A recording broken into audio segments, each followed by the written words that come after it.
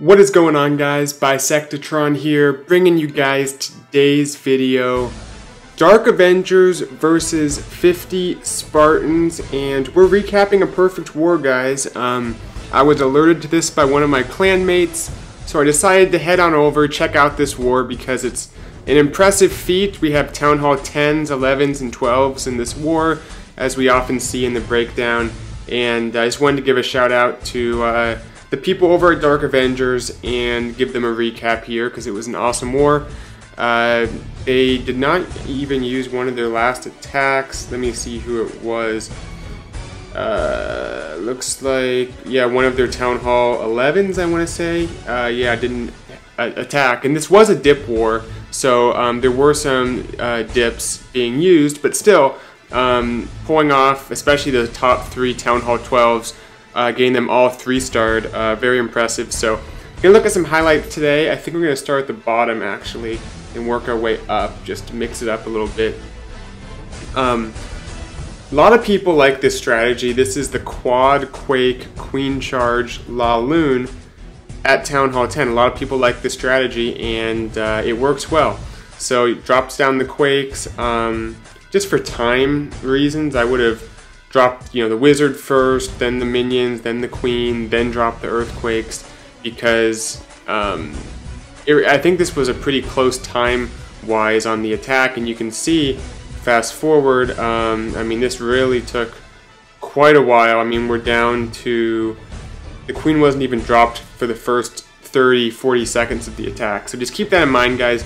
You want to be quick, you always want to be conscious of time. That's one of your biggest enemies at any Town Hall level, any attack. But especially as you get to higher Town Hall levels. Town Hall 10, you can get away with this a little bit more. As you get higher up, the bases get bigger. It's just harder to get everything taken out in the 3 minutes you have. So, yeah, anyway, actually, that reminds me, there was a time when we had 3 minutes and 30 seconds, then they took that away. They added it very briefly and changed back. So, just something that I was reminded of, and that was kind of a weird little period of time in the game. But anyway, the queen comes in, takes out what she needs to get, mostly the defensive queen, CC, grabs a couple ADs, and she'll continue through the base here. Nice thing is the slammer and everything is going to keep her in the base, going to funnel her up into the rest of the defenses. Earthquakes opened everything up, go ×2 here, hounds cut across. Lunes coming through with the hastes, and this one goes for a pretty comfortable 3-star. The slammer looks like it's not even gonna, well, that Tesla might grab it. Let's see. Yeah, very end the balloons come out, so I guess they won't stay for the next attack in there, but very good stuff, and we will move along here. One more Town Hall 10 to take a look at. Let's see, number 21. This was a cool attack.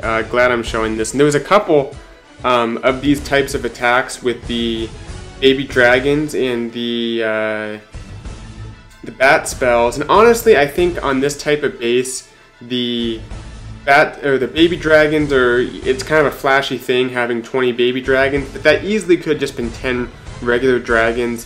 What's really working here is the bat spells. That's what's getting the value, because these single infernos just can't deal with them. They get overpowered. And we saw at Town Hall 10 as I was skimming through the attacks, a lot of La Lune, Queen Charge Lalo is a big one, but Sui Hero, Small Kill Squad, stuff like that as well. And then some of these types of attacks with either baby dragons or dragons. But if you have a base that has 2 single infernos, just use the bat spell in some way. Typically you're going to want to pair it with just regular dragons.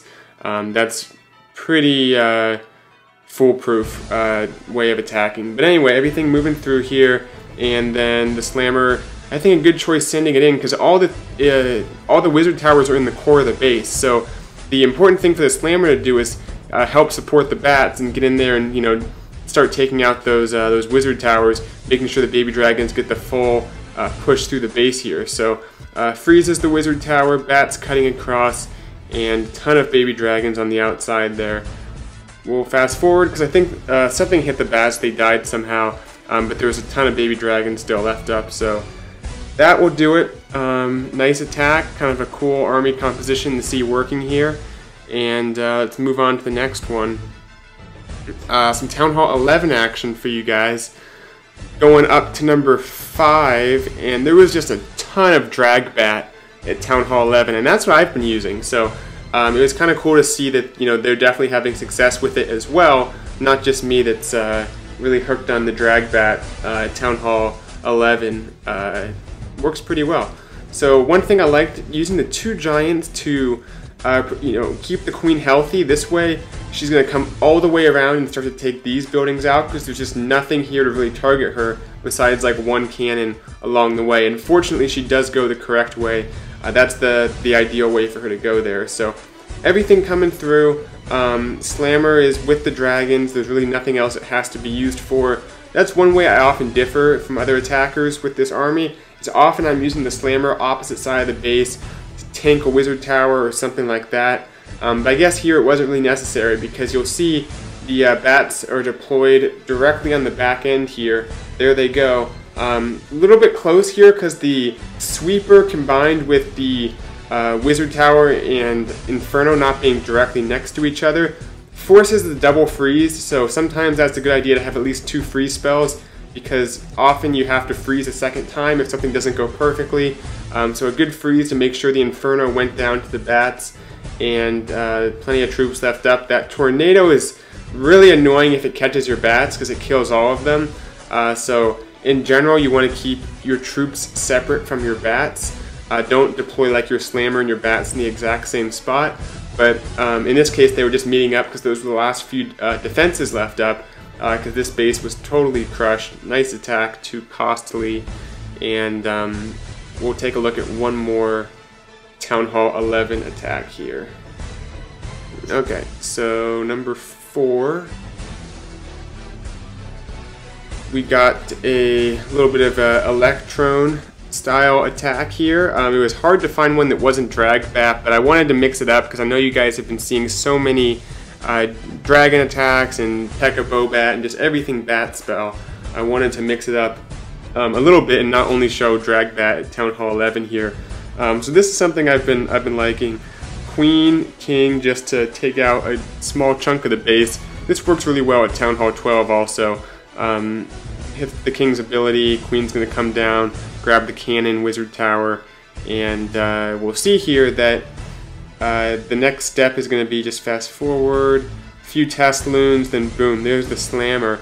And this is a ambitious thing for the slammer here, because it has to come pretty far into the base to get a lot of that value. The queen, the eagle's all very far back, and I can't recall if that he actually gets that taken out here or not, but you know, hitting tornado, just a ton of stuff, goes ahead and clones, and if you drop the clone right away, you're going to clone the balloons, which can be a good thing and a bad thing.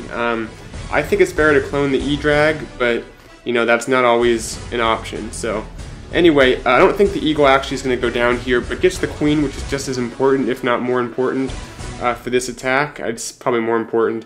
And you can see the pathing is going to lead them directly into the eagle once that little top section of the base has been taken out. Nice early Warden's ability just to keep everything up over the eagle and other defenses in that area, and then there's going to be enough balloons on the back end to kind of mop things up.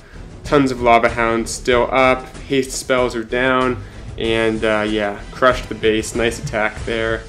Time for some Town Hall 12 action, and like I said, only 3 Town Hall 12s in this war on either side, so it was, you know, not a whole lot of room for error, especially when there was dips being used. So you know, very limited in terms of attacks, but they were able to make it work and get the perfect war by, you know, hitting pretty well percentage-wise at Town Hall 12, getting more triples than not. And this one was a nice queen charge hog attack, and this is a type of base that I'm sure you guys often see all the time.